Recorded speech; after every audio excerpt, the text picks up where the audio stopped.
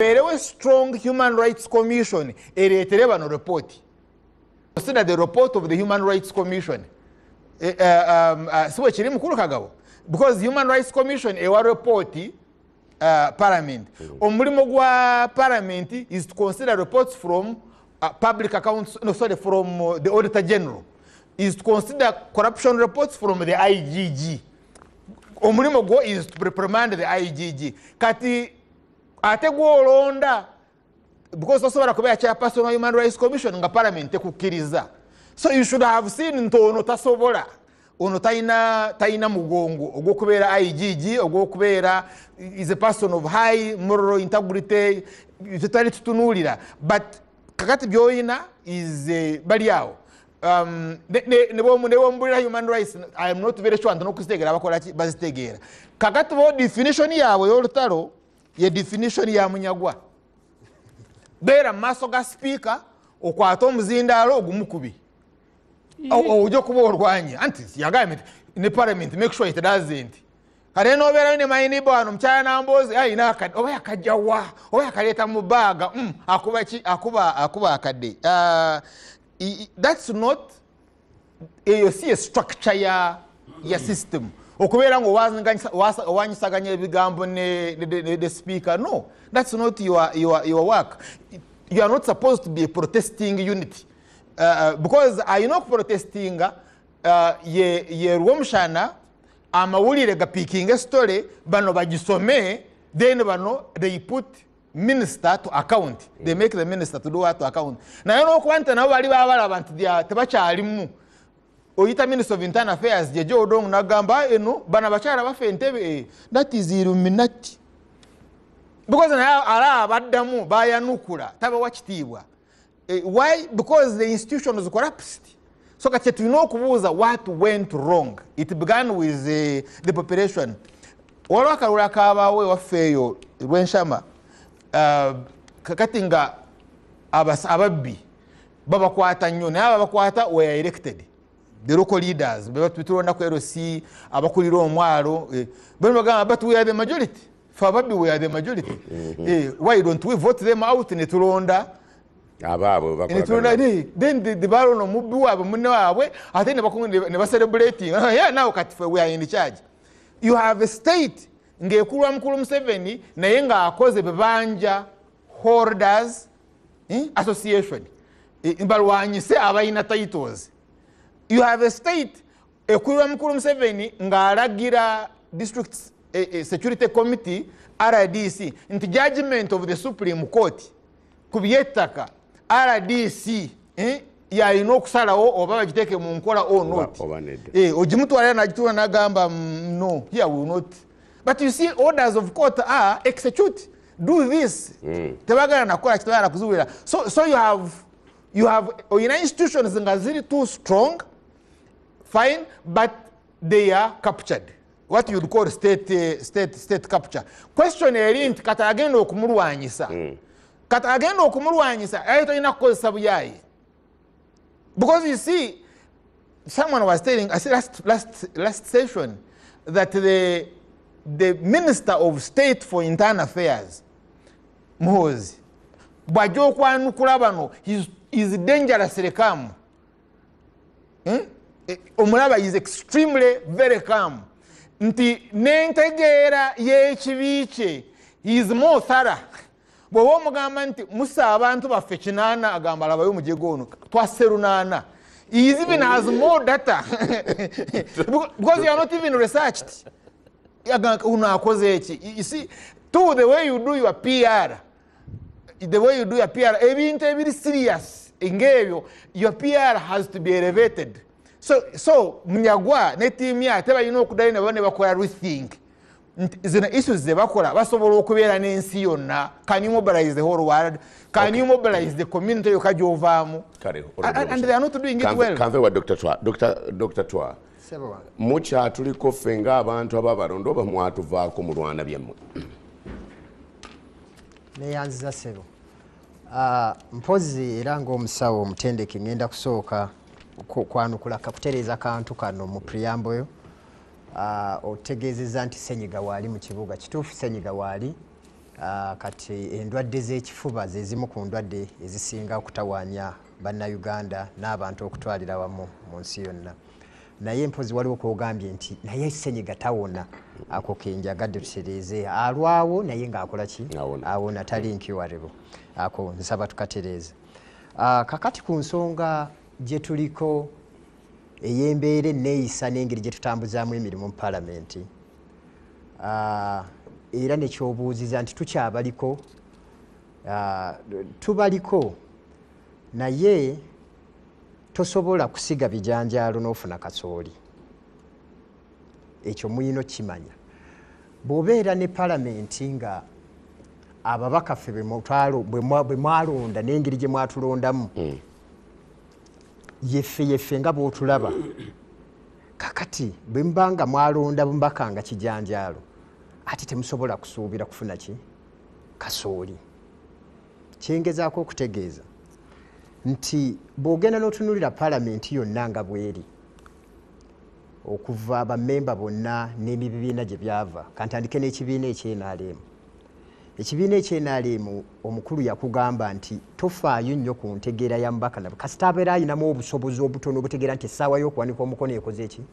Etuuse.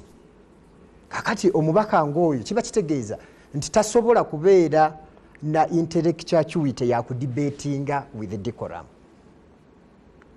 Era mu mbeera yonna oba ojja kulaba ekintu ng'ekyo. Bw'onadda mu sayidi eno eya FDC, n'otunuulira ababaka abalimu, FDC bw'ogitunuulira yandibadde eyina ababaka abalina substance, naye bw'owangaala n'omulalu mu lunaku olw'essaawa 24 oteekwa okubeerako n'essaawa 6 naawe ng'oli mulalu. Otuuka n'omufaanana oba? Otuuka n'omufaanana naawe n'olalukamu by induction. Ekyo kya kisawo? Kiri kyonna sirinaawo bya kisawo. Kasoba ng'oli n'omulalu? N'omala naye ebbanga. Clout y'abantu b'owangaala nabo. Yekuwa? There must be a time lw'obafaanana. You lose track oba you come on track. Kakati ate bw'okomawo eno mu National Unity Platform ne gujja bagira ng'omunafu azadde ki? Kaliira. Ekyo kibiina kyo nalebo? Yes. Obuzibu buvaawa buli ewali ambuleera kola ki? Tiikinga. Kakati n'ojjobeera ng'oyina ababaka nja kukugereza nti balina stammers ozitegedde oba recips nti bananaagize. Bananaagira? Omuntu ananaagira oba ali close to kasiru, buli lwalemererwa okwogera by'alina okwogera alwana buki? Alwana bulwanyi ngumi ng'ekwata kuba kyayagala okwogera kikoze eki? Kiganye okuvaayo. Gy'olaga sitegerayo bulungi. Abaka bananaagira kwe kulwana? Nkuwa analogy. Kale. Ti omuntu bw'agezaako okwogera ng'alina ng'ekigambo ne kitavaayo okuba ananaagira, okuggusa ensonga yabajja kukuba bukubi kiki? Kikonde. Kakati by'olaba mu palamenti wadde obuuza nti ani awangula, tewali muwanguzi. Si sayidi eno eri mu ludda olukulembera, si sayidi y'opposition, tewali muwanguzi kubanga awo mu nnyumba tewali muwanguzi. Omuwanguzi ali wabweru alina gy'atudde alengera. Atunuulira oba ebyo ebimunyiga byasuubira nti munaabikoonako mubyogeddeko. Kubanga bw'otunuulira obuzibu obuli mu palamenti yaffe nga mwami mukulu Lwomushana bwadde akunnyonnyola nti obuzibu buva mu constitution yennyini. Bw'otuuka mu palamenti ne bw'oba wagenda ng'oteesanga ennyonza, obuyinza obuli mu ba presiding officer bungi. Ogenze n'oyagala okufaanaganya palamenti yaffe n'eya South Africa newa si kituufu. Eno palamenti yaffe yo in hitherto eryakwatibwa mu buwambe, toyinaamu nageegolola bw'oti nga presiding officer ali wali. Ne bw'oba waze n'ekintu ekiri ebukoto South nga kine tosobola amateeka mayitirivu. Okitegedde bulungi? So kyekibaleetera okusirika ebigambo kakati bw'ovaayo eyo jangu mu palamenti gye tuyina bw'ebeera nga ba presiding officer tebalondebwa, tebakubwako kalulu, wabula baba wabuwi. tosobola kusuubirayo presiding officer anaakola mulimo with sanctity. Kati obuvuyaawe ne bwe yandibadde ng'agamba ensonga nziraba bweti naye aga nti naye abasinga babakubako akalulu ekkololo wano we mwali ekkololo benda babalina obuyinza abo pozi ngeri abalala eno kiba kyagala nnyo mukulu Zambaali nti oba oyita wala bw'oba otunuulira ebintu bino anti njogera n'abantu ggwanga ebintu ate ndi musajja munyarwanda eyakulira mu Buganda wano baga nti osabikako ebintu tobireeta buleesa awo otyo kakati nejja ebeera paalamenti nga ejja kubeera mu mbeera eyo fe ababaka be mulonze tuvudde ku mbeera eyoga nti tujja kuteesa ensonga with decorum mwe mwennyini abaatulonda ebintu ebiringa ebikulu ebyo temubyagala mwagala ebyo nga bwe bakugambye nti ow'ekitiibwa n'akwata akadde n'akola ki n'ayeenya bw'ati era yafunamu nnyo bw'ogenda okuberera piiki ye yali nnya yaga nti oyo ye mubaka yekka gwe tuyina omulabe bwe yakutta akadde n'akyankalanya olutuula kati bwe tubeera nga tuli mu mbeera eyo n'okuleeta ensonga gwe zoolabira ddala nti ziri ku mubaka n'omubaka out of parliament n'ozaadimitinga zifuuke matter of national importance then tosobola kugamba nti oyina dimension yonna gy'oba okwata mu parliament eyo. Dr. Nkoze bulungi obukambwe ompadde answer yabo buva ku muntu bw'ono n'agira ng'ebyokwogera bikubuze okambuwala mukaawe ekyo nenga kyenfunye Honorable Betty Nambozi parliament yaffe eno nga tugitunudde etuliko ddala obuuza oba omaliriza okyabuuza ekibuuzo kyo oba omaliriza kitegedde ekyo kyekibuuzo oba tuba twabadde twogera ku bigenda maaso ebigenda maaso mu parliament basebo ne banyabo abatulaba mbalamusiza njagala kubeebaza akaseera kano kemutuwadde okutuwuliriza. It's not kitono, we don't take it for granted. Sisobola kwogerera parliamenti yonna kati naye njagala onzikirize njogere ku kigenda maaso osige ekifaananyi njogere ku kigenda maaso oleme kunkwata na bigambo ekigenda maaso basebo ne banyabo for the sake of refreshing our minds nti okuva lwe twayita mu kalulu ka 2021 n'ennaku ezasooka nga tugenda okukagendamu wabadde waliwo okutyoboola eddembe ly'obuntu okuvudde Wambwa wayotera ne gutuuka Gonja wakalira nti ebintu ebimu tebigumiikirizika.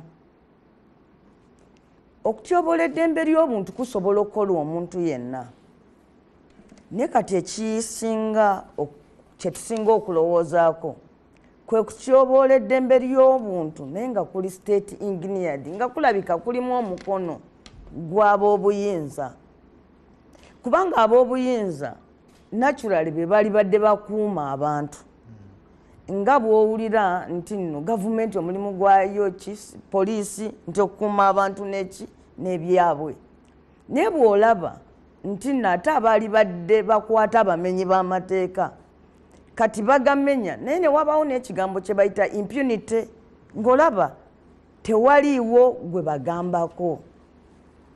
Mr. Zambaali luno olukalala lwe nnina wano lwe lw'abantu abawambiddwa ne kusaaya kakati nga tewaliwo omuntu asobola kugamba nti abantu abo bali gindi. I want to recall speech ya Mwami Museveni yafulumira mu katabo ke The Price of Bad Leadership nti omuwendo omuntu gwasasula olw'okubeera n'abakulembeze ababi. Mwami Museveni yali anenya gavumenti ziri ez'abamusibira mu bbwa ezasooka ezavaako yogena mu nsiko n'agamba nti omuntu abulira atya mu nsi ye. Gavumenti eteekwa okubeera accountable nti gavumenti eteekwa okuba nga esobola okunnyonnyola buli kaseera konna omunnansi gy'ali gavumenti eteekwa okuba ng'emanyi bannansi abali wano, ng'emanyi bannansi abatambula ne gye bali ne bye bakola. Naye okutuuka ekiseera ne bagamba gavumenti nti omuntu gwe bayita Kanatta Muhammad aluwa. Ate nga Kanatta Muhammad yasembwayo okulabako omukyala we agamba nti abasirikale bajja ne bakonkona awaka ne bamutwala, n'abantu bakuŋŋaana ne babalaba ne bagamba abo batutte Kanatta Muhammad basirikale. Kati ne wayita emyaka gino gyonna okuva 2021 nga Kanatta tebamulabako. Nalabye omwana wa Kanatta, Kanatta yabula omwana wa mwaka gumu, kati ng'omwana wa myaka 4 talabanga ku taata we. Waliwo ekintu ekikolebwa mu kooti ne bagamba kooti neeragira nti muleete omubiri gw'omuntu oyo wano, kiragiro kya kooti. Naye nga balagira poliisi nti leeta omubiri gwa muntu gundi wano ne gutajja, ate nga tewali kunnyonnyola. Mwami Museveni yagamba bw'ati nti nze gye nakulira mu maka ewange wakaguta, maama wange bwe twabulanga empiso etunga engoye nga tufulumya emifaliso, ebirago, emikeeka, ebiki, ne twere kukuuzi ne tukuŋŋunta paka we twalabanga eki empiso. Naye n'abuuza nti oba maama wange ng'asobola okunoonya empiso ne tugifuna, omuntu abulira atya mu ggwanga lye? N'abulira ddala. N'omulambo ne gubula. Oli agamba nti simanyi ndikutta n'enkookya nevu n'endisaasaanya. Naye ng'abatwala abantu bano bamanyiddwa. Omuntu gwe bayita Kanatta Muhammad ne Sempijja Yuda mboogerako kuba nali mbamanyi ku feesi,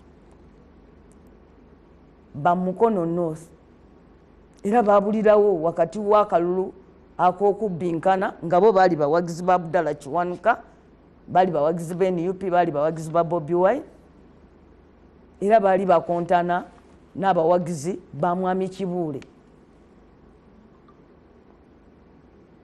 Olwaleero tetwagala tulinde ng'ensi ekyuse tulyoke tuteekawo akakiiko ak'amazima n'obwenkanya bayite Kibuule, bayite abantu b'e Mukono North abali bawo mu budde obwo. We want to raise that question today. In fact, n'olwaleero tuli late. Wano osobola obitwala ng'ebyokusaaga n'ogamba nalabye omuntu ng'akuba akadde biki biki. Nze waliwo abantu abamu besaagala kumalirako bigambo byange.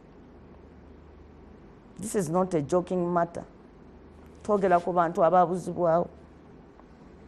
Kanatta Muhammad, Sempijja Yuda, Kibalama John Bosco, Semudu Michael, Damulira John, Mbabazi Moses, Nalumoso Vincent, Lukwago Martin, Musisi Mbowa, Kiria Peter, Wangolo Shafich, Zimula Dennis, Luwemba Mustafa, Mubiru Hassan, Sesazi Isma, Kisembo Godfrey, Kasumba George, Nebaguma Joseph.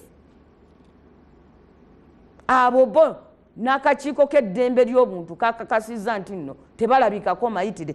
These are people who have ever lived, ne famire zaabwe gye ziri n'abaana baabwe gye bali. Kakati waliwo abantu abalala nga battibwa, abamu mu kirindi, abalala omwomu, abalala nga tulaba, abalala nga tebalaba. Leero bw'ogenda mu ofiisi za NUP waliwo ekisenge bakiteekako okutimbawo ebifaananyi by'abantu abatemuddwa. Omuntu n'abeera awo emmotoka ya poliisi n'eva eri n'etomera omuntu mu bugenderevu. Ne watabaawo gwe batugamba nti nno akabenje kano tukubuuza gwe gundi gwe wabadde ovuga emmotoka eno wazza otya okutomera ono. Abantu abaakubwa amasasi, twogera ku bantu abaakubwa emiggo ne balemazebwa nga tuli nabo. Twogera ku basajja abaana abalenzi abakwatiddwa ne bakomawo nga tebakyali basajja nga babalaaye. Twogera ku bantu abamu nga balema. Bino ebintu si byakuyiiya, abantu weebali. Ekitwogeza ku bintu bino kwe kulowooza nti nno tuli mu gavumenti eri mu kifaananyi ky'okugamba nti nno tukkiririza mu ddembe ly'obuntu, tukkiririza mu demokrasiya, tuteekawo akalulu ne tukalangirira kabeewo nti abantu balina right of choice, nti nina eddembe lyange okuwagira ono oba obutamuwagira. In fact bwe twagenda mu kalulu ka 2021 waliwo n'ebiteeso ebigamba nti banaye tuli mu covid okulonda tukuleke, abantu ne bagamba tulina okulonda. Ffe tetugaananga muntu yenna kusitukayo n'agamba nti nze nja kuba pulezidenti obulamu bwange bwonna otuuka okufa sirondwako kalulu. Ne tuteeka ku muntu awanika kalabba, entiisa yali mu kibuga wano nga bawanika abantu kalabba olw'ebikubuuza ebigambo bino nga twagala ennyinnyonnyola entuufu. Twagala ebintu bisatu. Ekisooka, twagala palamenti ekkirize wateekebwewo olunaku olw'essalira n'ekiseera twogere ku nsonga z'eddembe ly'obuntu nga bwe ziyimiridde mu Uganda olwaleero. That is one demand.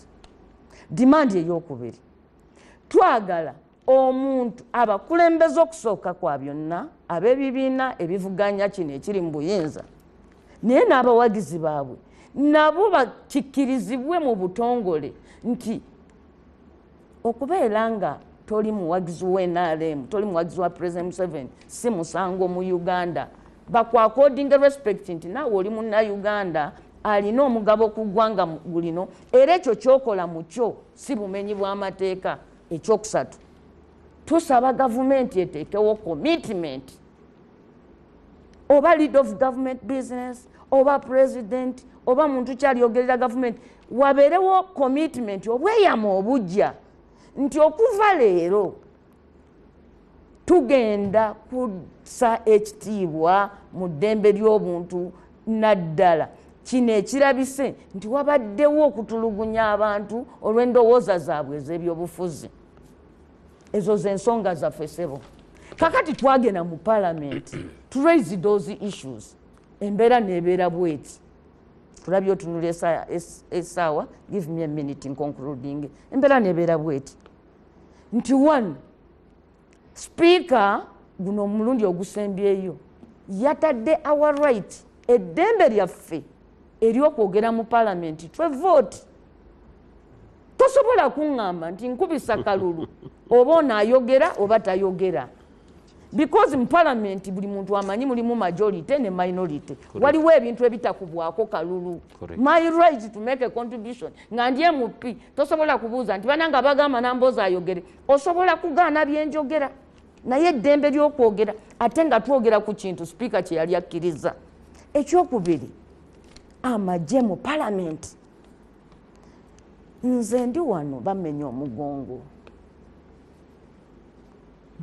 Bw'ofumintiriza okubonaabona nga nze omuntu kwempiseemu kunene, naye bw'ofumintiriza n'obuzito bwentadde ku taxpayer olw'okukubibwa okwo nakyo kiki kinene. Tetwagala bikolwa ng'ebyo biddemu, naye twalabye abantu abali armed nga bakomyewo mu palamenti. Era abantu nganzo situkogamba Speaker point of procedure nali siteesana ku biri mu ddiiro, nali njagala mugamba nti ssebo tulina ba strangers mu chambers wuuyo. Ne bwogenda ku palamenti kati olowooza nti no palamenti garrison. Correct. Okutuusa Speaker ogamba nti nze bannange kati nvunaanyizibwa ku security ya mu chamber naye wabweru mu korido za palamenti maofiisi gamwawo eri eringa ku gate eyo sitwalayo wabula Metropolitan Police ey'e Kampala ndowooza yevunaanyizibwako ebintu ebyo. Kakati ssebo kyemmaliriza nakyo nzikiriza omusajja one minute katugendeko mubaka tugenda maaso tovaawo.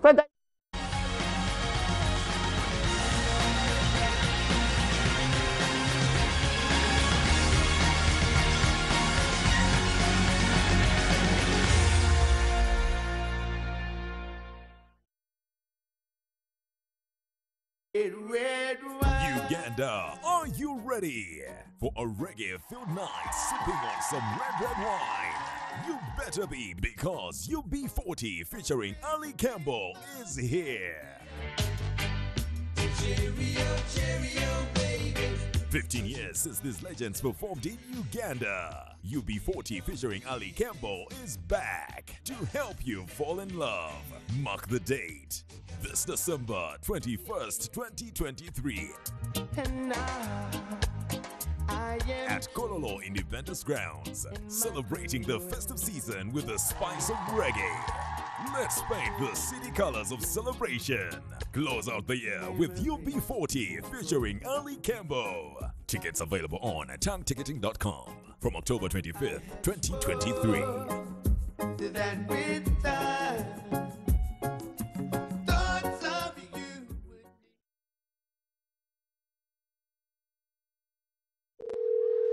Hello, Mom. How did you sleep? How is Salongo? Oh, Mommy, how is Grandma? And Simba, the dog, yeah, the funny one. Kubira bonna kumikutu jonna mu Uganda ngokusa Airtel Bona voice bundles. Nyiga stachi kumista emu hashi londa wo call bona. Ololonde wo bando izabuli lunako buli wiki buli mwezi oba bande zitaliko komo okutandikira ddala kuno solo kome. Kubira bonna kumikutu jonna mu Uganda ne Airtel. A reason to imagine. Get ready for golfing excellence all month long on NBS Sport as we bring you the Johnny Walker Uganda Golf Open this October. Prepare your clubs and clear your calendars for golf action. From the greens, the Seniors Open from 13th to 14th October, the Amateur Open from 18th to 21st October, the Pro-Am on 24th October, and the Professional Open from 25th to 28th October on NBS Sport. Stay tuned to NBS Sport and you won't miss a swing, a put, or a victory roar from the Johnny Walker Uganda Golf Open, exclusively on NBS Sport, championing Ugandan sport, and brought to you by Johnny Walker. Keep walking. Alcohol is not for sale to persons under 18. Please drink responsibly. We have the best services here at Hotel Mara. You are very rude, Mr. Chief. I want her to have longer nails like those ones. Like mine. So that she can tickle me in the back. You're serious? I don't have that kind of money. Then you are going to wash the dishes. Me? Waitress, how will you come? But my mouth doesn't smell. Hey.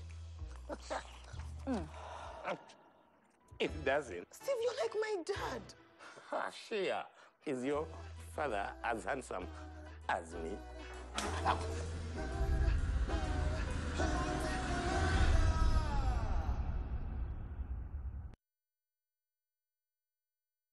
Chabazinga gabula na diopo wokuna afunvuwe twide wano mukazi mingi sobola okuba nga tuwaya kuna batyambe bageme kyebalina kulwalata basobola okuba nga bawayo aye nga mbyona bina tubakoba nti wayo ng'okozesa momofe balina obugambo bw'omukwano nga bw'omubotaba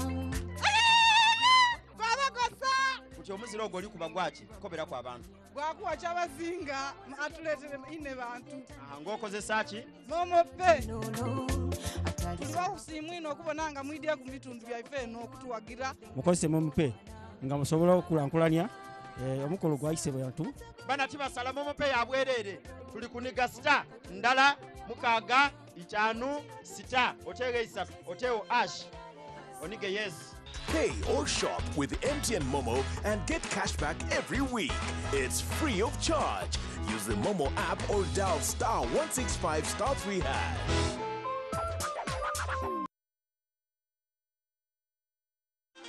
Your next Coke could be your ticket to the good times. Grab a bottle, sip, and scan the QR code in-store on Coke Kamini and unlock cool music experiences. Coke Studios back with real magic.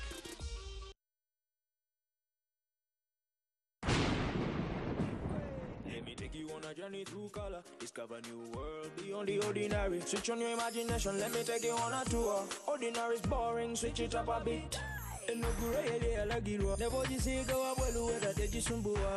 Ordinary is boring. Our paint is not. That's why Duracoat Color Mania machine gives you up to 4,000 amazing color shades. Visit your nearest dealer for more information today. Duracoat. Ask the experts.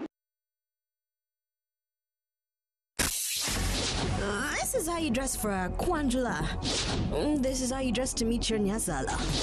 Muje to Lugogo Cricket Oval on October 28th, 2023. And bring the family.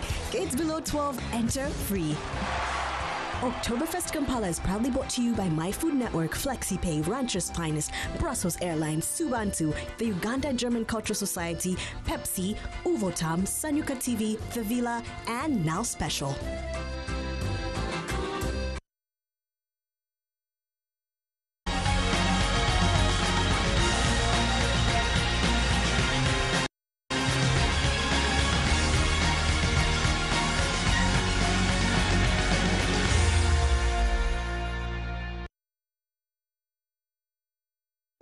Akasameme kagenda maaso bali kutugoberera tutunulidde ensonga eziri mu lukiiko lw'eggwanga olukulu ebigambo bino bye tulabaya ebyogerebwa tugenza okukubira gonabonamboza ga Parliament balina ebintu bisatu bye bagisabye ekisooka ekkirize okwogera ku ddembe ly'obuntu bafunayo olunaku lulamba nga bagenda kwogera ku ddembe ly'obuntu nga bwe lisaasaanyizibwa mu nsi yattu Uganda ate n'abantu bennyini okutegeera nti okuwagira ekibiina kyonna ekitali mu buyinza si musango wamu ne gavumenti okuteekawo obweyamo okwongera okussa ekitiibwa mu ddembe ly'obuntu tugenze mubaka wabakaba baffe nga okubira Honorable Namboza kyembadde ngamba ssebo nti singa obadde okola research n'olaba parliaments worldwide okwekalakaasa is part of nti kizibu nnyo okubeerawo ebyobufuzi mu ggwanga n'emirimu gy'abannabyabufuzi without demonstration naddala nga ziri peaceful fe ebintu bye tulaba ne tukwata leero akadde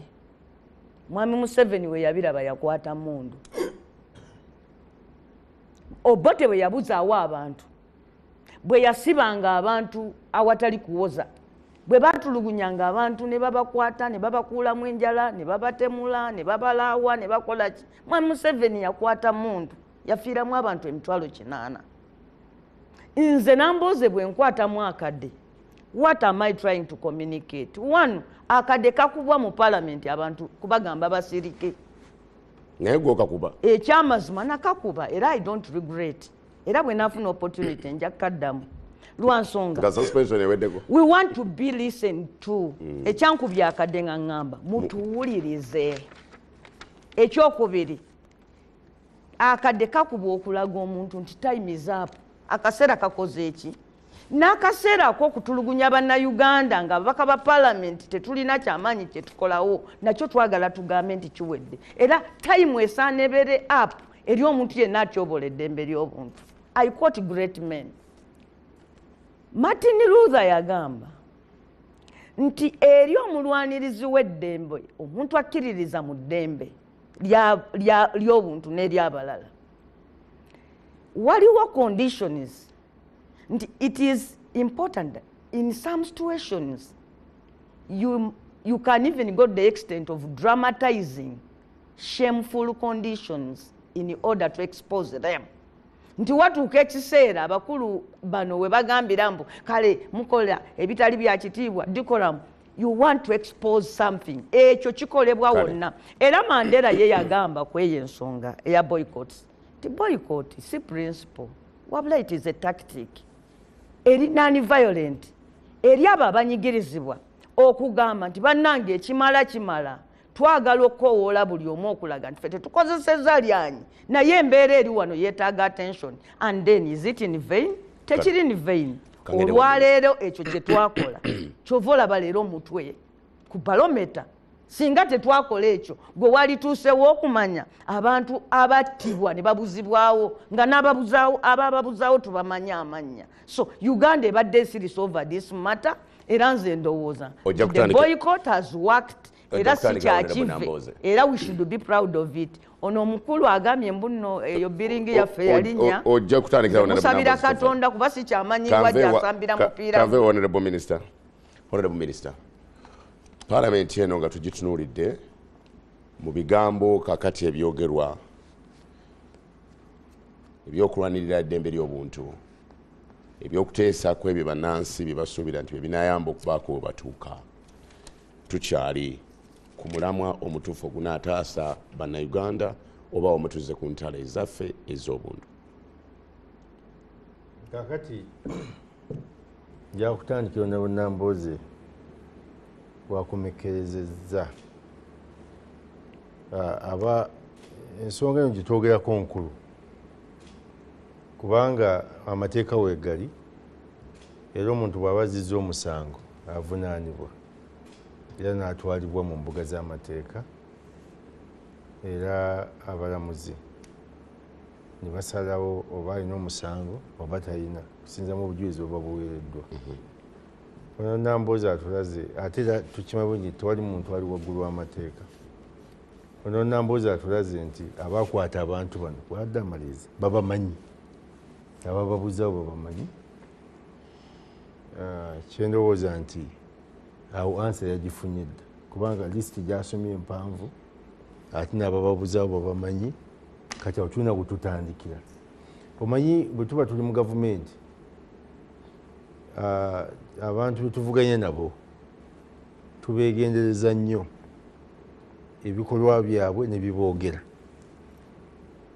Omuntu nga ye amaliridde okukusiiga enziro, omuntu nga amaliridde okulwana ennyo oveewo, bajja bakola buli kimu ekiba kisoboka kubanga bo balina okulwana balabe nti eno gavumenti ekola ki evaawo, oba kyetaaga kusiiga nziro oba kyetaaga kugiteeka ku kikolobero ki bajja kukyogera kasi baba nga balina emimwa gyabwe ekibajja kukikola.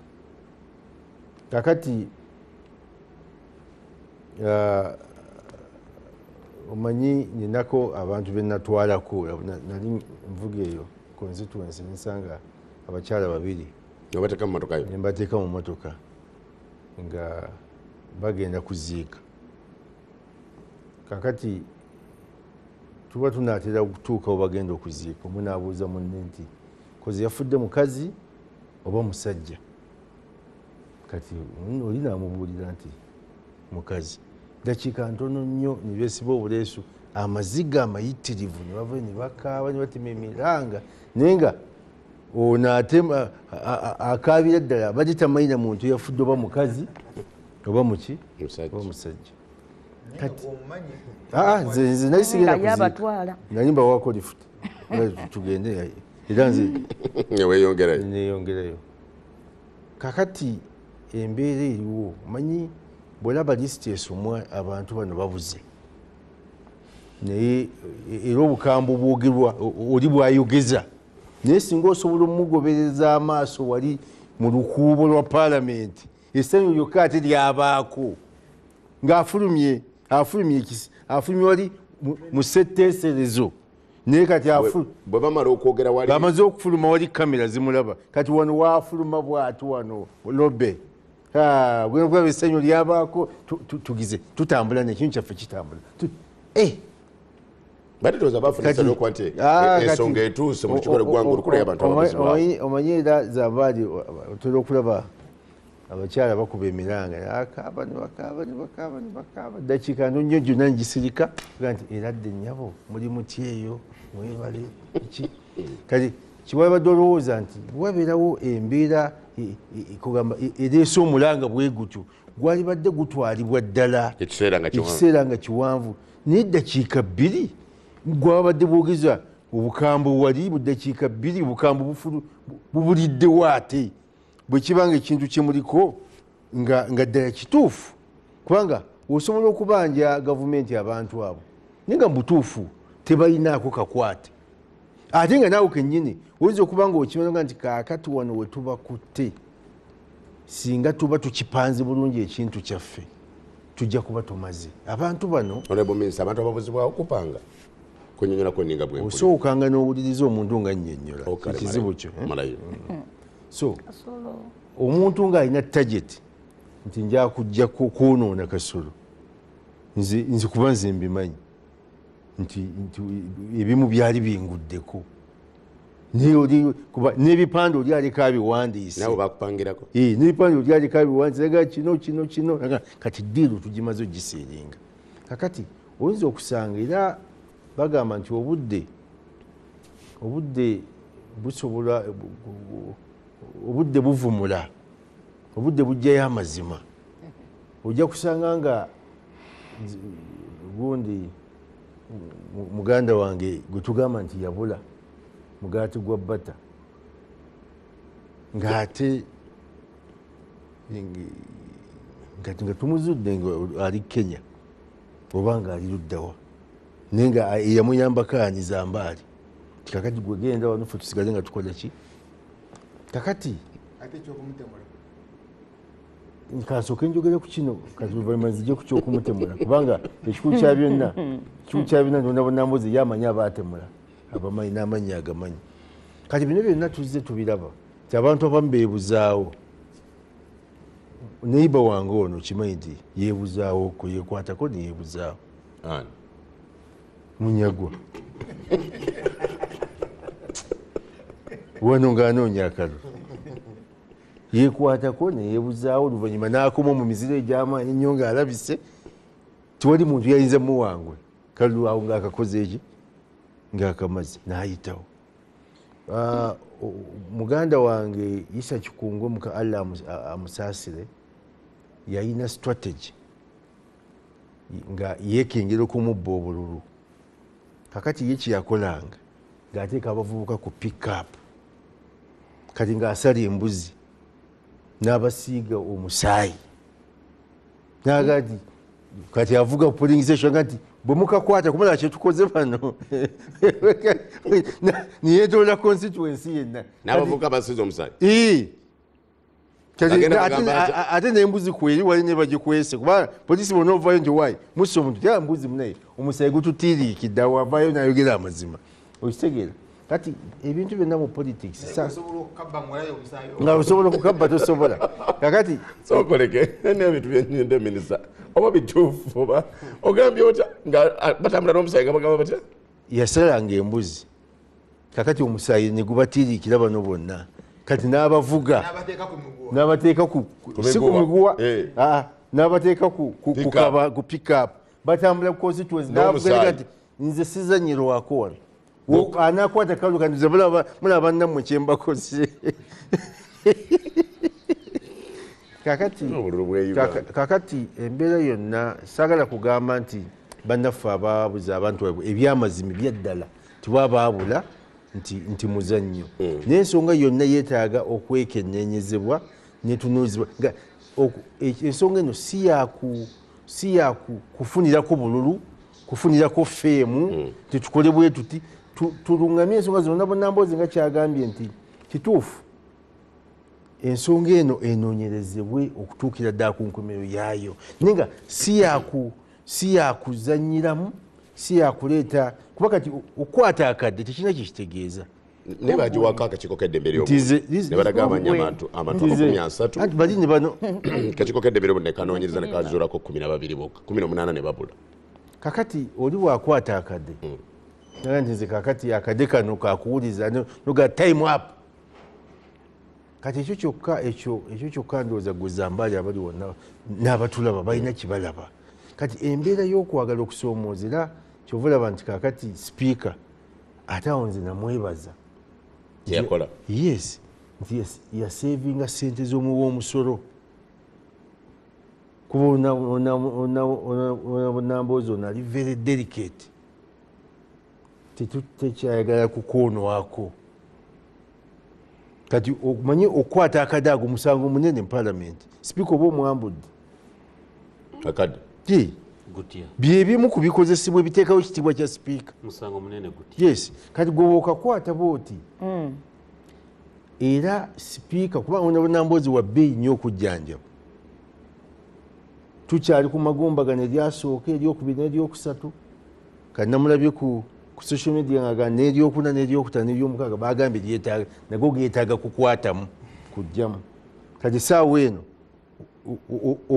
olwani naye okumuggyako akadde ago amagumba 3 akunako kawumbi kagenze kakati mu mbeera eyo kyetaaga ensonga zibutubanga kubanga eri paalamenti bagiteesezaamu si kulwaniramu si ddwaniro nesetteeserezo kitegeeza nti yimirira oyogere ensonga zo n'omulala ayogere ensonga ze n'omulala waliwo okuwuliziganya si kugamba nti ow'eŋŋomi kuba kati ebiseera ebisinga omuntu anaaba talidde kawunga bulungi tajja kuyingira paalamenti nti sigenda kuyinga omuliraana kwekyo ekifuba omusajja agiramu bwati enkokola emu nja kubangudde wansi kakati bwe tutazzeewo kitiibwa kya paalamenti nebyemwagala okulongoosa tebigenda kulongooka kubanga mu paalamenti mubalongooseza toyinza kugamba nti ate tuddemu kubanga etteeka lyeddembe ly'obuntu weeriri era eryateekawo n'akakiiko eddembe ly'obuntu era nze bwemugamba onabonambozi baga nti ezimu ku nsonga kwega tukubaganye ebirowoozo ku nsonga zino ez'eddembe ly'obuntu kubanga naffe batumalako eddembe lyaffe ery'obuntu si kirungi nti omuntu bw'aba takuwagira olwo aba tategeera noki bw'agenda okuziika omugobe ku lumbe naye oba omumazeeko eddembe lye sikwe biri two-sided waliwo saidi zonna nga bweyagala bakuyise naawe bwoba oyagala kirungi oyise abaki okukwata akadde nawe olina gwonyigiriza eddembe bw'obanga bikutamye fuluma omulala asigaze eddembe lyokutuusa enki ensonga ze kati bw'oba oyagala ensonga z'eddembe ly'obuntu zisibwemu bulungi ekitiibwa naawe olina okulaba nti oli perfect eddembe ly'obuntu olisaamu mutereevu ekiki ekitiibwa naye ate kyesikiziganya nakyo kwe kuba nti amateeka weegali kati ate paalamenti etandika gakubaganyako birowoozo kubanga weegali okuggyako ogambe nti etteeka ly'eddembe ly'obuntu lirimu ebituli kati nga paalamenti ebe n'obuvunaanyizibwa okuziba ebituli ebyo eteeka ebiboneza ebikakali n'okuli zitoya obulungi nituyinza kati tufuneyo olunaku paalamenti ekubaganye ebirowoozo ku tteeka erigaana abantu okutamiira ng'ate weeriri ng'ate omulimu gwa mukola mateeka kati waliwo oluusi sipiika kyemumukako okukola naye ng'alaba kiri out of order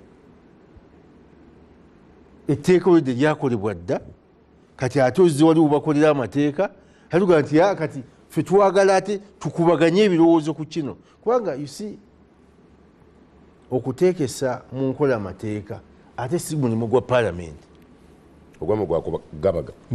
kugabaga then abateekesa mu nkola balala kati bw'oyagala ate paalamenti ogikake eteekese mu nkola amateeka nokyo sipiika oba tuteekeseza mu nkola amateeka gano ffe twekandaze tufulumye nze ndowooza tuba mwenkanya era kyoba okola si kyekiba ekituufu so ekigambo kyange ekikulu nnyo wano era nga nsaba abantu bantegeere bulungi sikkiriziganya mu kuwamba bantu kubanga amateeka wegali oli bw'abazizza omusango akwatibwa n'atwalibwa mu bitongole ne banoonyerezebwako n'atwalibwa mu kooti ne bamusingisa omusango okusinza mu mateeka agakola ki agaliwo naye embeera eriwo lwakuba nti gavumenti eba n'obuvunaanyizibwa okukuuma abantu bonna bakiwagi baki abafaanana batya tyamune gavumenti erina otukuuma ffe n'ebintu byaffe nze kantuule wano ntamiire gavumenti erina kunkuuma etteeka bwe ligamba njagala abatulaba bamanye nti gavumenti erina ekkatala eryo naye tulina n'okumanya nti waliwo bannayuganda waliwo amateeka agafuga eggwanga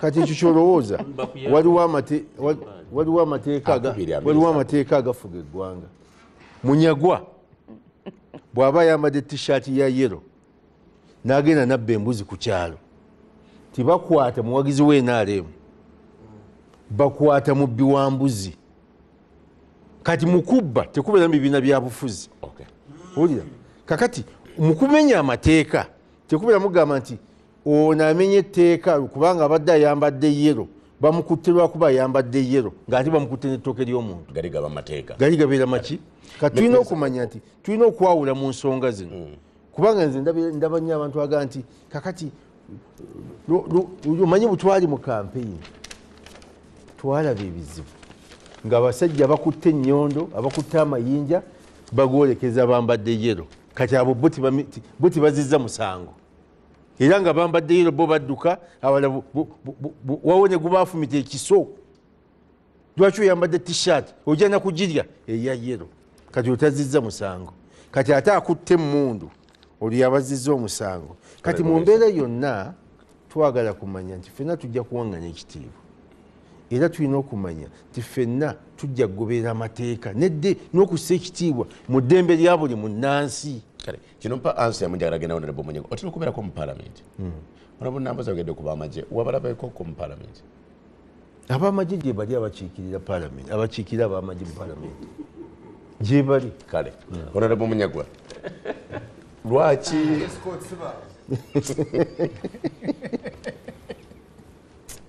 lwaki waliwo obukambwe obuyitirivu ennyo naddala bwe kituuka ku ddembe ly'obuntu ne lyogerwako mu palamenti lwaki olaba buli muntu akozesa olulimi lukambwe ku nsonga ze yusi okusooka simanyi oba muganda wange honorable minister bw'otuuka ewakuba obutambi byoyogera n'obiplayinga n'oddamu ne weetunuulira kubanga sometimes olabika bubi for sure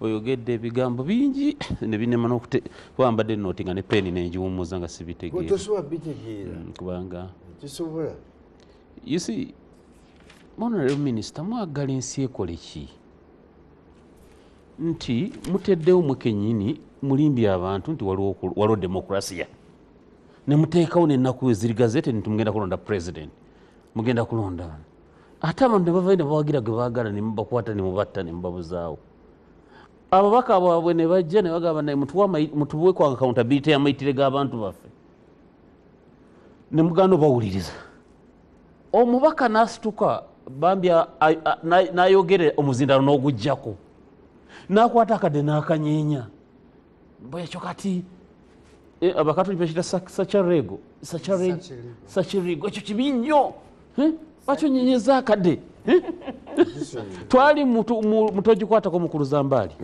honorable Namboza okimanyi bulungi nono yaliwo yali mu parliament honorable minister waliwo omubaka we naali mayingira n'emundu okimanyi honorable Namboza ne ku record ya parliament kwekiri he came with the gun ngeri loaded aze kukuba bantu Namboza wakadde mubi nnyo bona babi omukulu ayogedde scientist ayogedde ku stammers kale kansubire nti kale stammers ezireetera abantu to demonstrate Namboza ebambi stammers ezimukuta nyenyeza akadde kibula ezimukuta ze na pisto twatuuka mu parliament mutogikwatako nga tuli 40 against 400 bamukulu kibula batalina bamukulu Aruna Kisola batalina stammers mu majority yaabwe balema okwogera ne bayita magye gatukube bukubi kakati banaye ebintu ebimu tubitunuulire for sure nga tuteekamu obuntu bulamu constitution yaffe yogera freedom of expression freedom omuntu alina eddembe to demonstrate to do what omubaka wa parliament gwe basazeeko omuzindaalo bw'anyeenya akadoba n'akoona emmeeza ogwo omusango ki gwabaziza ogwa parliament ogwo omusango munene nnyo oba owambye speaker ate actually ekyo tobwetaaga ekyo obaona wamwambye watukoze na bulungi so njagala mbategeze honorable sorry ontabudde leero honorable Kasolo abantu 14 baafa battibwa n'okusoba actually honorable Namboza basomye be bali profiled abamanyikiddwa babuzibwawo anti kasita bagufulumya order habeas corpus ntuleetera omulambo gwa gundi omubiri gwa gundi nagwo ne gukulema oku so tuba tuti oyo aba yasaana butakyali oba wamusuula mu asidi oba wamusuula mu asidi myaka teginnaggwayo oba wamusuula mu asidi wamukola ki then gobamanyi naye nze mbadde nsaba ekyo kankikomyawo naye nga nze nsaba temwaninyigiriza nnyo bannayuganda ekyokubiri kati owulira ekiri laughable right honorable Tayibo what's wrong with you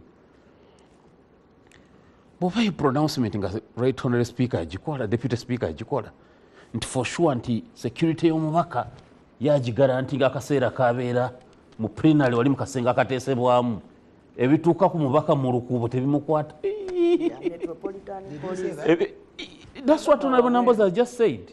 No, it is there on the answer. Yagamba outside our chambers. Outside the chambers wefeeko. Gundi Metropolitan Police yefugawo. And is that true? Romushana, in your own wisdom, can that be true? Your security is your security. No security omubaka wa parliament mu what is that word? Precincts. The kigambo kintawanya. Yes, as a parliament. Security omubaka wa parliament buvunanyizibwa speaker. Speaker tamanyi. Honorable Kagabo wabeera ne kasitaayita ku gate what naayingirawo mu kikomera kya parliament ekyo. Speaker alina okuvunanyizibwa ku security ye. But you know what has happened? By doing what? No, one. You don't okirizo lwaki Speaker one. By doing several things. No, the leader of opposition you're complaining. By the way, this is not the first time. Omulundi ogwasooka nze nakiraising deputy speaker yo n'agamba n'ogamba nti bakisangule ne ku Hansard kubanga muwayiriza nnyo tewali magye awo nti nali nimbye nga tegaliwo. This time bwe bakiraisinze yagambye nti sebo leader of opposition kubanga leader of opposition yagambye nti tetukyateeseza mirembe.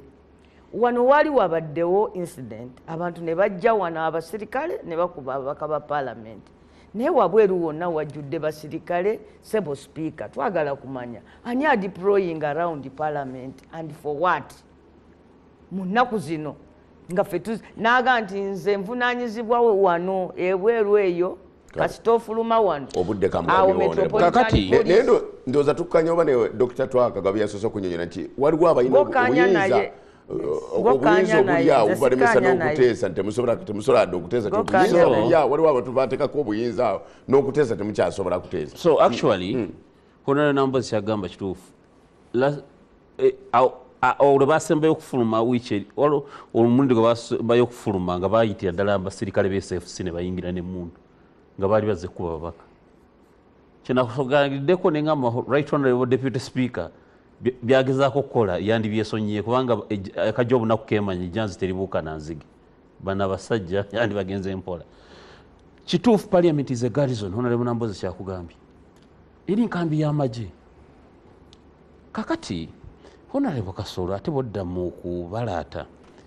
Honorable Namboza muzibu okujjanja. Lwaki oli omukuba okumenya omugongo? Why? Okay. Why did you do that? Banayo ze kambanyonyola ebintu emubereka ebikondoni.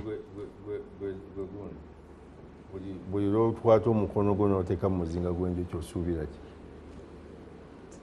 Can you imagine? Yes. Kakati mbu Honorable Namboza ali awakanya tokyusa ssemateeka. Ofunyiza ebikondo okubye. Yali awakanya buwakanya. Ofunyiza ebikondo okubye. Namboza n'omuteresa yakubani. Oli yeewomye bw'ati.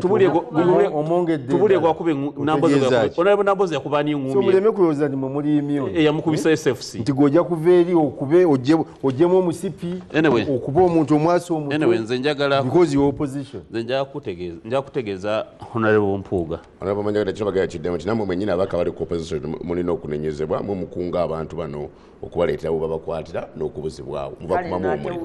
Kati wulira. Okutte presidential candidate mu kalulu mu makkati omututte Nalufeenya. Abawagizi bagenze ku street peacefully bagamba nedda mu mute n'okwata abantu 5 n'obatta during broad daylight. No, during a public rally abantu bali mu public rally n'ovuga emmotoka n'obatomera. Honorable Kasolo agambye bakasuka amayinja fene tuzze amasasi. Naye accident bakasuka amayinja kati ngamaliriza nze ngamaliriza nze nkubira Honorable Mpuuga omulanga. Bano baba Honorable Kasolo tabamalirako budde. Genda mu maaso nekyoli mukola eggwanga liri naawe mugende mu maaso naye nze mbasaba mufune some hasha mufune mechanism enkambwemu okusinga ku kyemukola mu parliament n'ebirala bikkirizibwa ngaki okuluma kujjako ennyindo kuluma amatu. Let me tell you bano abasajja bano balina olulimi lwe bawulira because mutujoze nnyo basajja mmwe naye kale katonda gyali Romushana waliwo olunaku londo abanga wadde oli ali ku ludda lw'enyalamu naye anaavumirira ivo oba anaavumirira ebitali birungi naddala mu kuteesa kuno nga tuli mu paalamenti naga nti kino kikyamu nekino kikyamu waliwo kyebayita okukwekerera kati oba yagala ku solvinga this problem olina okuweeyinga byonna but katubeko kitutereeza because deputy speaker tali wano kino nkyogerera ku lwa Kaasammeeme mukulu Thomas Tayebwa according to Kyala Nambooze agamba bw'ofuluma Chambers Metropolitan Police yeriko yekwata ku bya security yo. No. He's answering the question. Why has there been deployment around the parliament? Absolutely, yes. Yes. Bw'ofuluma because bw'ogenda ku parliament first gate, first quarter guard, police. Bw'oba oyingira mu chambers ng'ogenda kuyingira ogatana kuyingira mu chambers waliwo police. Maje, it's UPDF. By the way, even if they were whatever the force, because bw'abanga batemudde abalambuzi wabiwulidde abalambuzi batemudde mu paaka jo babakasukira bomu yayabikira kumpi ne gate kakati gwe yagala bateekewo baani because oli akugambye the one responsible for security is Metropolitan Police ye mukulu Tayebwa kyayina is sergeant at arms omulimu gwa sergeant at arms is to coordinate with security niba yetagisa okubaweereza SFC bagibawe because you are a vital security installation. Nawe ekyokubiri nenneekyo si kye yamugamba ekyokubiri yambeera eri mu ggwanga ekyokubiri bano bakangakanga nnyo because si also have to look at your tongue tunulira olulimi lwo onaga bwe munabeera mu chambers ekyo mubeeko kyamaanyi kye mukola kakati ze Munyagwa olaba ne sayizi ye ekyo bwakyogera nzija neere muki Zambali please bwogera ku sayizi yange oba onumbyengamo kati nze neetunulira engalo omushana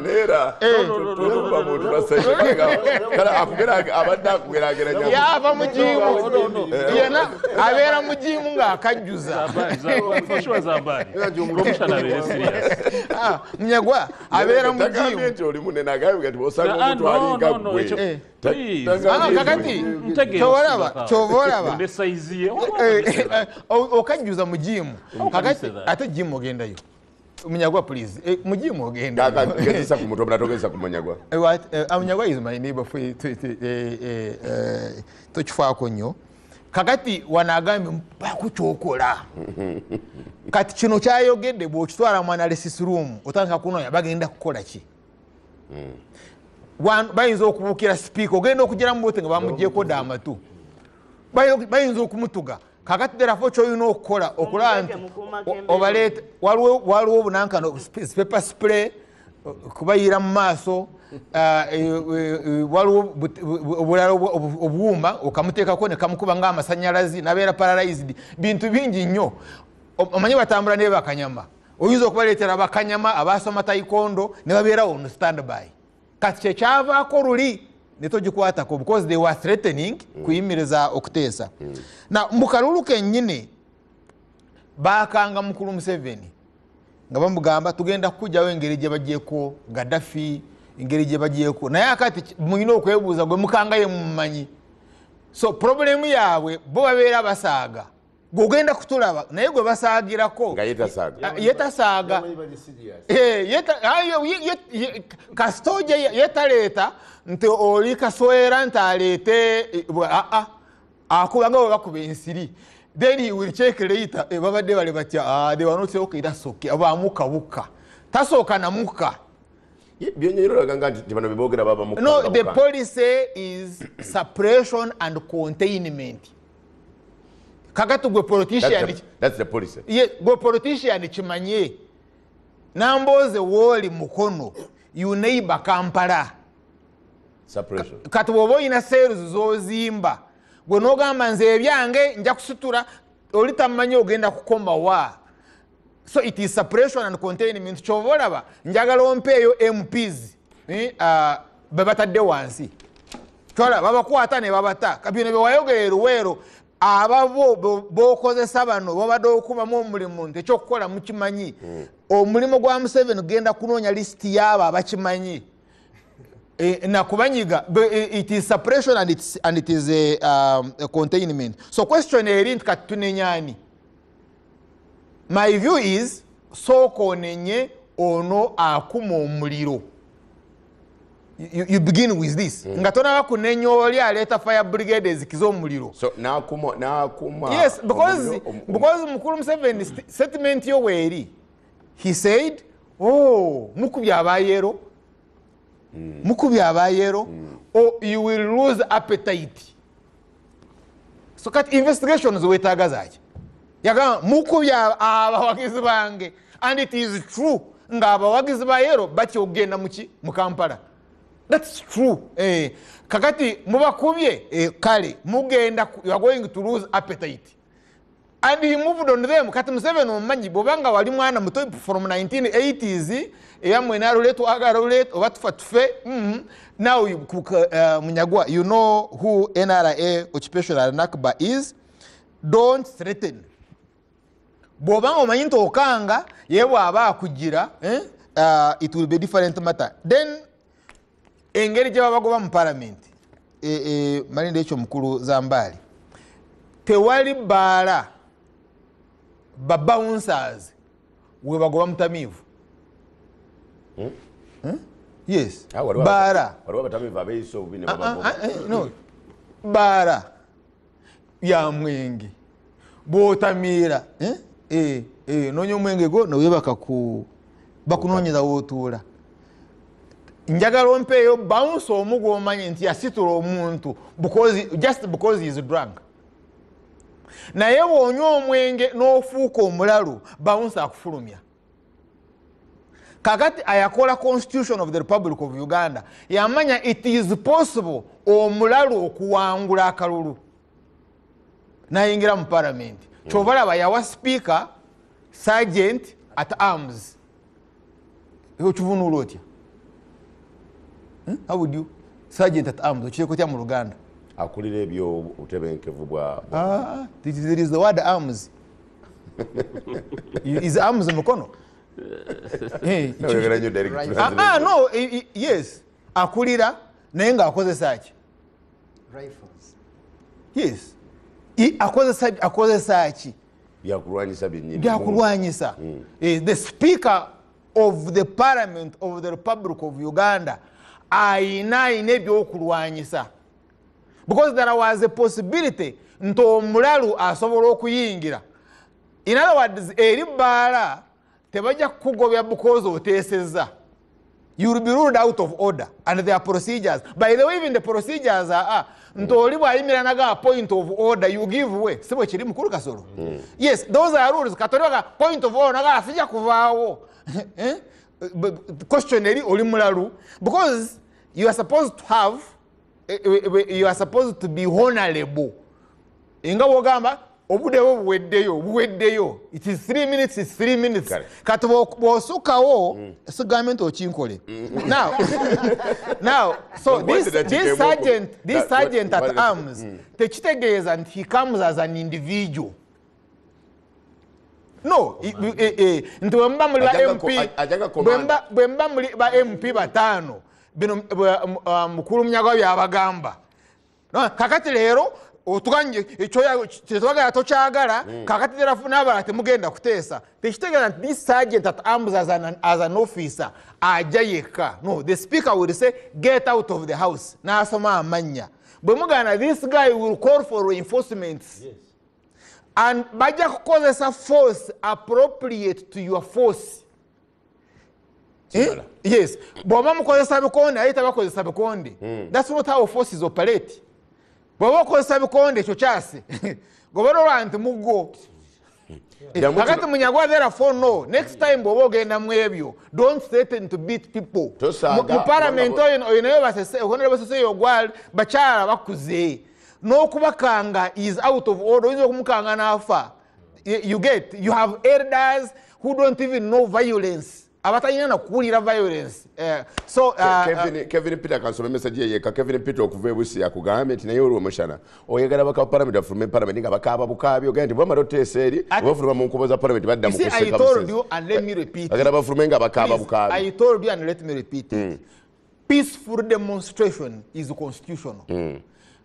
Omulimu gwa atali mu parliament oyo wa Busia bwa demonstrating amawulire gamupiikinga bwe gamupiikinga parliament will know and debate. Omulimu gwa parliament is to debate. Kakati byakyuse ab'omu parliament baagala ba demonstrating amawulire gabapiikinge abatamiivu baje babayambe. That's not how society is run. Kale Barometer kasame tutagerera ddala maaso nzijawo baka buno katono nkomewo ne Dr. Twaha Minister wamu ne Honorable Betty Nambozi tovaawo.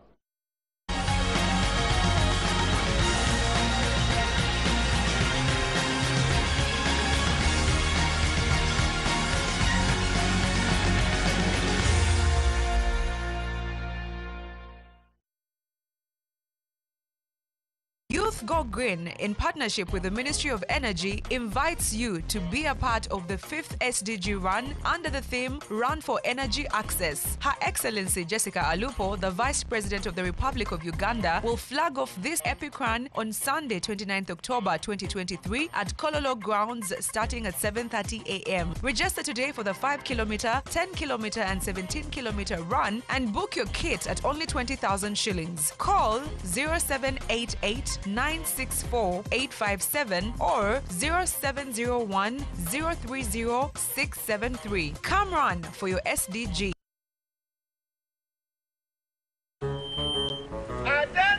Attention! Many of you have been buying backroom sheets. That has to stop. Engineer Kajubi Nduse. Classing session. No school fees. Kati waliwo abagamba nti all mabati are the same. Mbalaba. It seems you wanted a take in building your home. Some of you go to make road call on your roof, only to find that karate yasoke. Eyo mupeyo. And those of you taking shortcuts, eyo nyondo kumutwe.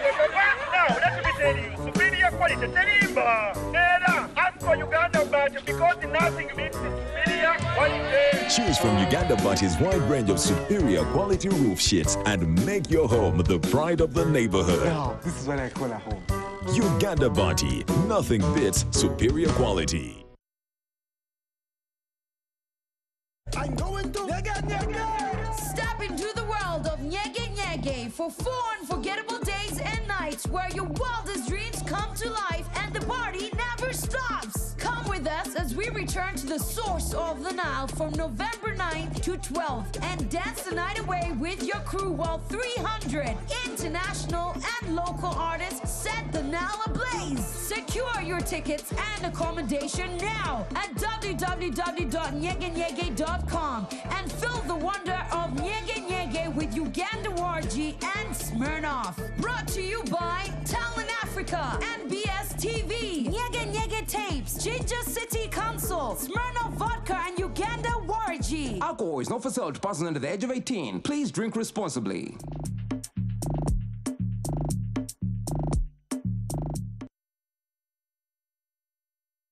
Sasura obagula ne MTN Momo olwo tukuddize ssente oleweeki. Abaziro bwekiwenda bugema busiika paka wabutungulu twatuuse dda. Olwaleero tuzze kusanyukirako omu ku bawanguzi baffe abawangudde ppiki era tugireese. Atwaga nti buli wiiki tugaba pikipiki 5. Nyaba weebale nnyo kusupportinga MTN. Ekisumuzo kikino wano. Owulira otya? Ndi musanyufu nnyo olwaleero. Edda nali nga mpulira momo naye nga sitegeera kiki. N'ekirala kyewuunyisa bw'oba ng'osasudde ng'okozesa momo teri kyaji kya bwereere. Abawala abato okuva ku myaka 15 okweyongerayo mukozese momo kubanga eyambako ssente z'okuba seefu. Okitegeera. Ozikozesa mu budde w'obwagalira n'omubbi tasobola kuzibba. Buli business tugiteekako ku momo. So tusaba bonna beeyunge ku momo. Kozesa Momo app owanyika *155*3#.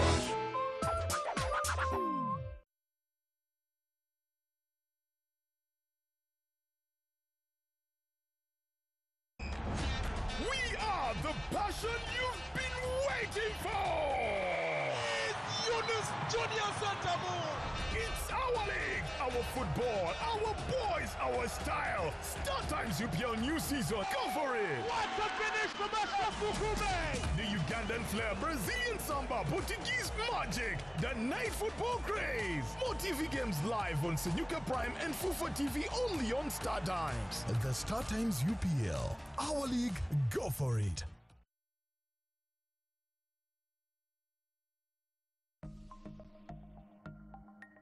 Better study tips. Stay ahead of scams with double-check URLs before entering login credentials. Scammers create fake websites that look real, aiming to steal your data. Always verify the web address to stay safe. Brought to you by Uganda Communications Commission, Bank of Uganda, MTN Uganda, Stanbic Bank, Uganda Bankers Association, United Media, Equity, and MTN Momo.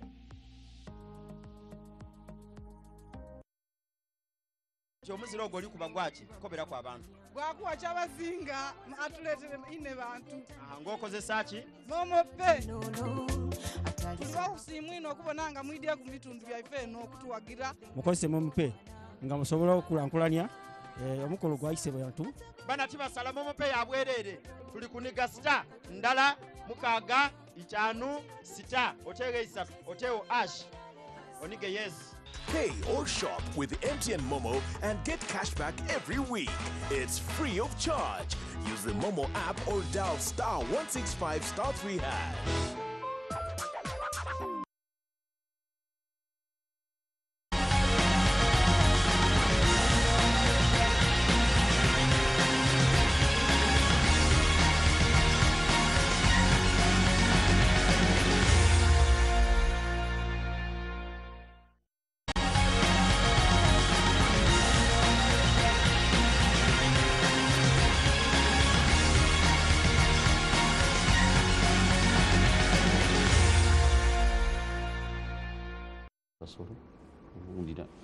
akasameme kagereddera maaso Barometer gyolaba oli ku NBS zambali bless mukasange gange twogera ku nsonga za byabufuzi leero essira n'amaaso tubitadde ku parliament okubaganya ebirowoozo okugenda maaso ne byonna namwe bye mbadde mulaba ebimu nga byakusojjagana ku luwonzi ng'abaana b'enjala ebirala nga byakwogera ku ebyo ebyokutyoboola eddembe ery'obuntu naye nga kyetusinga okwetaaga tujjamu ekituufu ekizimba ensi yattu Uganda wakyaliwo abo abalimu ensi abasigadde okubaako we tugenda ng'ebitabo ebitukuvu byogera nti omunnyo bwe gumala okuggwamu ensebe egendedde ddala ne bannaffe bano senga ensebe eweddewo tunatulana balungamu munnyo nabakingenda wa Dr. Twakagabo katono Ken Mutenyo agambye tandikira ku kino oli mubaka w'ekibiina kya NUP emirimu gy'ababaka egisinga obukulu oba omulimu gw'ababaka ogusinga obukulu gwa kuteesa n'okukola amateeka okwekandaga tetusobola kuzza bantu abagambibwa okubula diro wali olwanyeko nga gwa NUP oba ne mugenda mu kooti ne musaba bias corpus wonna n'ekyo kyo wali okoze kwanga NUP esinza okulaga abantu baayo ababuziddwawo neyanziza sebo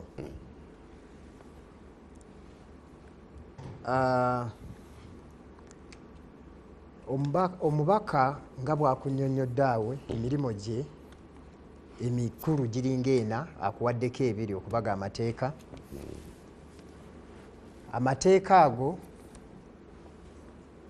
ekyatulese wano twogera ku biri mu palamenti n'eddembe ly'obuntu nti amateeka weegali mu palamenti agalungamya ku ddembe ly'obuntu era eddembe ly'obuntu bw'oba naawe olirwanirira oyina emitendera mw'oyita okulwanirira eddembe oleme okukosa lyamulala ate naawe oleke kumenya kulinnyirira ddembe ly'abaki ly'abalala bwe wabeerawo rakuna oba gaapu mu tteeka mu palamenti ababaka oba gavumenti saidi eyo asobola okubeera private member oba asobola okubeera saidi eya gavumenti oludda saidi eya gavumenti neereeta ennongoosereza mu tteeka eryo bwe tuba nga tulabyemu gaapu kati essaawa zino tukikkiriza kyekimu kye natusookeddeku nti ebizibu byonna ebiri mu kutawaanya eggwanga biri mu constitution eyo yonna mu constitution mwe tusika enkubiriza za parliament. Enkubiriza za parliament nga zirimu amateeka ago gonna agakkakkanya buli yenna aba ayagala okwogera kyayogera. Buli agezaako okuba nga presiding officer ayina obuyinza bwonna buli ddakiika yonna okugamba nti ne luulu eyo nze njamendi nze nsobole okunyigiriza oyo okukola otya. So ebintu by'okuteesa nga balowooza babizibu. Naye olina okikkiriza nti bw'osalawo n'ogamba nti nnyingidde mu palamenti olina okukkiriza empisa y'omu palamenti era n'okkiriza nti bwe baba baŋŋambye nti sooka otuule oba olina kutuula ofiitinge mu kiri kye bagamba nti honorable member of parliament. Bw'onaaleeta obukodyo obw'omu katale mu palamenti oba olabise bubi oba tokyali honorable, that's unparliamentary. Kakati akubuuliza nti nagenda ddi nga nze tekinneetaagisa nze kubanga bwe kibanga kibiina kyendimu ekibiina kirina mechanisms ezirondoola ebyo nekifuna ani agenda ani atagenda. Tetujja kyekyenkugambye nti ekizibu kye tulina kati ne mu ludda kati obukodyo bwe tutandise okukola buli unparliamentary ate mu mbeera eyo ga nti labisa ate butulabisizza nnyo mmwe nga ffe kyova olaba nti ye debate eno era eriwo buli omu agamba nti naye bano kye bakola kituufu oba si kituufu. So nzikiriziganya nze seegatta kwagamba nti obukodyo tukozese obuli valuga nga bwe butyo nti tuyimirire tutuule ku mbalaza. Nze nkakasa nti tusobola okuteesa obuteesa oba ne tukozesa embeera endala naye nga si yakuleeta kakyankalano nakusereteningaga nti ku lwokusatu olujja leero lwekiggwa kubanga bw'onaagamba nti lwekiggwa ono gw'okigambye omulimu gwo okukuuma obutebenkevu ye buli kyofulumya ne bw'oba osaaga akiteekinga seriously. Kiki ekinaabeerawo singa onaatuwa warning eyo nti kiggwa lwakusatu ne batakola mulimu ogwo ne kyagala okuggwa ne kikosa abantu mugenda kwogera ki?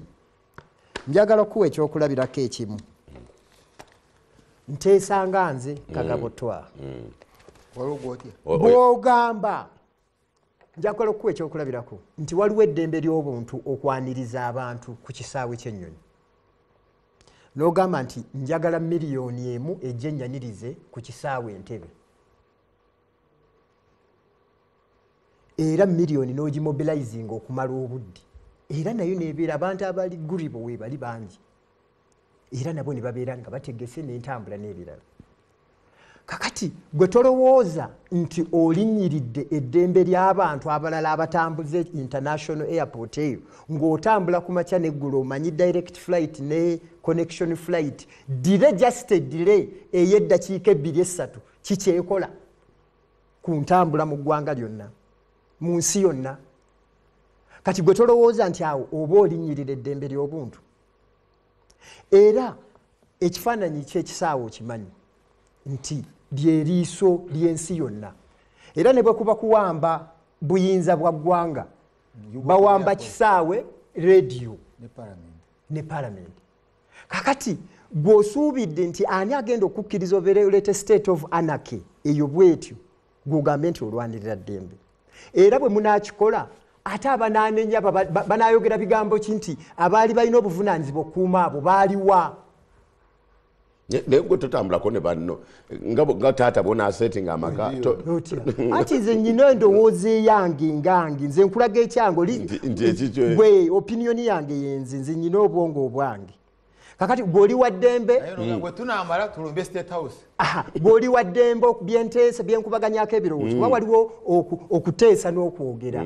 Nze ndi mu kuteesa siri mu kwogera ekyo olina okyawula muganda wange okibiinamu enjawulo ekyo mbadde sikyawula okuteesa n'okwogera birina enjawulo kyembadde ndowooza okiwulidde omanyenza kibali kinjogeza bwekyo buli kibiina kiba n'obukulembeze nga ndowooza nti omukulembeze bubaga nti leero tukola kino mwenna nga abagoberera bwe mutyo mwemina okubeera bwe bukulembeze obutuufu obugoberera amateeka manyiiko ne ka military science akatono si bwekito bwe kiri ssebo nti oteekwa kuyingira mwandaki already gy'olaba ng'eyinamu bomu ezigenda okuexplodinga olw'okuba kapiteeni agambye nti mukole ki era nkigaana nenzirayo nempa lipooti nti wabaddewo omuntu ono ayagadde tuteeka mu buzibu era akolebwako nga bwe kiragiro so n'olwekyo thats true okitegedde olina okunoonyereza bw'ojja okwogeranga ku bintu ng'oli informed kati lipooti yo gitwalawa kubanga kulaba emirundi mingi nga ab'ekibiina kyo bagala kukola kino gwe n'okola kino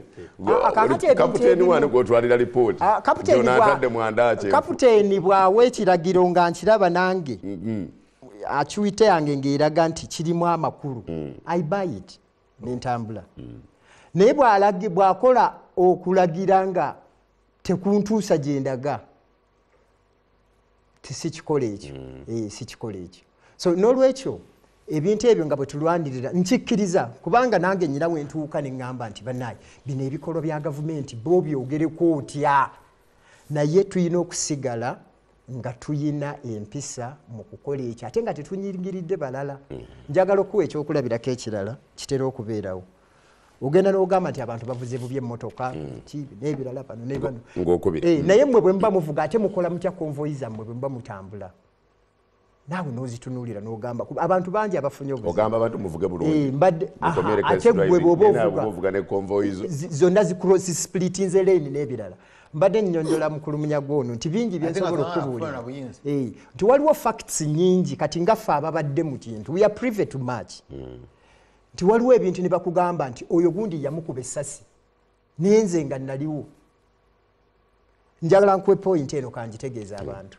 waliwo munnamawulire gwe bayita Ashirafu Kasiri omutegeera bulungi mumanyira yakadde n'okuddayo okumulongoosa bamukuba ssasi nze namujjanja bamukuba ssasi lyaki amawulire g'oyina bakuga nti bamukuba essasi lya AK47 mita 6 okuba omuntu ne AK47 eyina mazo effect gy'omanyi ya 700 waali anyumya mbwa bamututte nawa na mu Amerika ontegedde bulungi ali mu Amerika anti nkulaga ekyo bwe kitegeere nkukubye wane essasi lya AK47 6 mita ku mutwe ofunye okumutwe nti gy'oli oli mu Amerika bakujjanjaba otegedde bulungi kakati nze ng'eyaliwo bwe nteera omusawo wakimanyi nze mwennyini wendi ne mujjanjaba kibuuze ow'ekitiibwa Kyagulanyi n'ebirala wazuula okitegedde bulungi kakati saagala kuddamu nze nkwaddeko aniceberg yakubibwa kanisa ekinnuma kikino Dr. Kagabo ekinnuma kikino nti waliwo statement obedde eriwo naye olaba nga okugiwakkanya ng'omusawo njagala nkulage yakubibwa kanisita ya tiyagas kanisita eya tear gas nafuna brain fungus. Brain fungus etegeeza nti ofunye kuraka ku bwongo ebisabika by'obwongo ne bita obwongo ne buliking. Ekyo kitono muganda wa. Otegere bulungi. Naye deka kugamba nti yakubibwa ne AK47 6 meters n'ebirala. Ekyo nkuwaddeko kimu n'ebirala bwe tunaabeeyongera nja kujja nkuwa. Kakati yakuleeta nnyo kubire obaako by'oyogera. Sorry. Oteekwa okuba ng'oli factual. Kati nkulaga. Bale muwulirize. Njaga mbuwulirize. Ekizibu ekiri wano nti omwana bw'abba sukaali n'omukubira okubba ssente awo oba ovudde ku mulamwa. Oteekwa mukuba nti onoonye eki sukaali. Kale obudde mumpereko Dr. Kagabo honorable Namboze singa parliament etuukiriza bino ebisatu mwegisaba muzaako ki? Ogwo omulimu si gwange kubanga mu parliament tetukola feka. We are a political party. We have a leadership. Era tula meeting ne tuteesa. Njagala manyi omwami bamuyita mwami Mbuga taata wa Kasirye. Which Kasirye? Kasirye Ashraf gwayogeddeko manyi ennaku personally Kasirye gyayitamu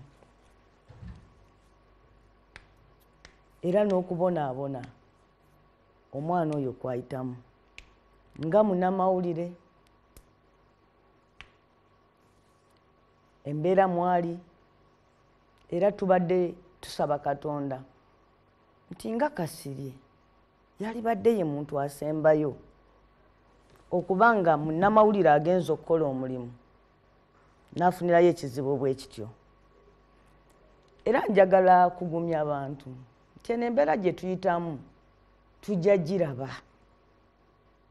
Tewaliiwo bantu baali bagenderedde kulwana kwejja mu buwambe n'obufuge abatafeesinga bino ebizibu. Tujja kutuuka ekiseera ffe tuli bantu ba actors abamu ne we tulituuka ekiseera nga ebigambo bino nze mbyogera ekifuula nnenge. Saagala kimalemu abantu amaanyi balowooze nti kyebakola kikyamu.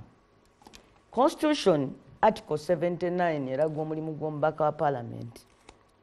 Omulimu gw'omubaka wa Parliament emirundi gyonna okusinga obukulu, and I think that is the summary of our job, is ever to stand in the defense of the Constitution. Okulwanirira ssemateeka n'enfuga ey'amateeka.